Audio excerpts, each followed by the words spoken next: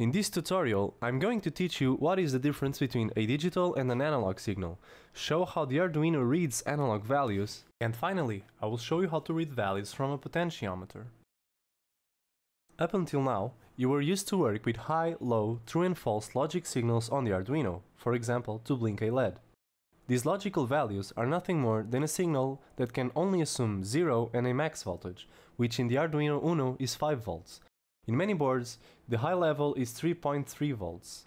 Although the Arduino can read and write these digital signals, not all devices work with digital logic. Let's consider a potentiometer, which is a manually adjustable variable resistor that acts as a variable voltage divider.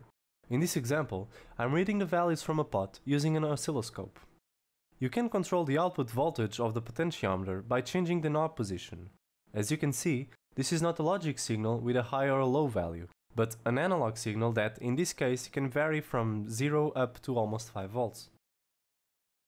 You probably know a lot of analog components. There are temperature sensors, photoresistors, microphones, potentiometers, and many others. How to read analog values? The element that enables an Arduino to read analog values is an ADC, or analog to digital converter. An ADC is a piece of hardware that converts an analog value to a digital value. I'm going to try to explain what an ADC does in the simplest way I can imagine. Here you can see an example of a sine wave that ranges between 0 and 5 volts. The analog signal is continuous in time, and it is necessary to convert this into a flow of digital values. In order to do this, we consider a set of time instances in a given interval. This is called sampling. In other words, we take a sample from time to time. The number of samples acquired per second is called the sampling rate. In this chart, I'm showing only 3 samples. The next step is to convert the analog value of each sample into a digital value. Here's how it works. Let's divide our signal into 2 horizontal sections. For each sample, if its analog value falls into the upper section, it is converted into the digital value 1. But if the value falls in the bottom section, the digital value is 0. Let's convert it. The first sample falls into the upper region, so it's a 1. The second sample falls into the bottom region, so it's a 0. Finally, the value of the last sample falls into the bottom region, which corresponds to the digital value 0.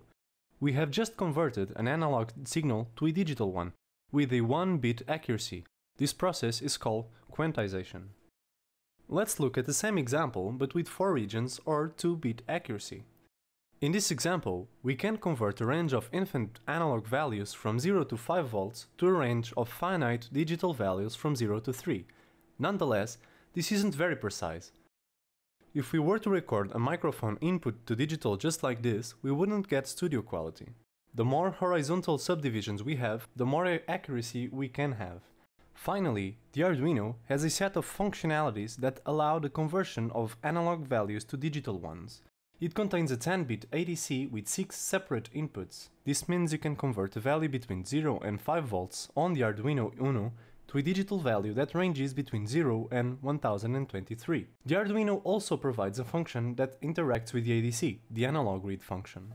Next, I will create a small demonstration on how to use the Arduino's ADC. In this example, I will be reading the analog value of a potentiometer and then print the values in the computer using the Arduino's serial communication. For this demonstration, you will need an Arduino and a potentiometer. Of course, do not forget a breadboard and some wires. Here is the configuration I used. Power and ground go to either sides of the potentiometer. The order doesn't matter. The output of the potentiometer is in the middle, which is what we want to read with the Arduino's ADC. In this example, I'm using the Arduino Mega, but feel free to use any other Arduino since the software is the same for all of them. Now, for the code, let's start with our blank sketch with the setup and loop functions. Start by registering the pin where you connected the pot output to keep the code clean and tidy. Do not forget, this must be an analog pin. Next, initialize the serial component of the Arduino. This is the part that allows the communication with the computer. This will be the next video's topic. For now, set the serial to a speed of 9600 bits per second. In the loop function, we want to read the value of the ADC each iteration and then print it to the screen. Use the analog read function and indicate which pin to read. Ours is stored in the pot variable. Next, we just have to print the value to the screen. To print values from the Arduino, you just have to type serial.print or serial.println.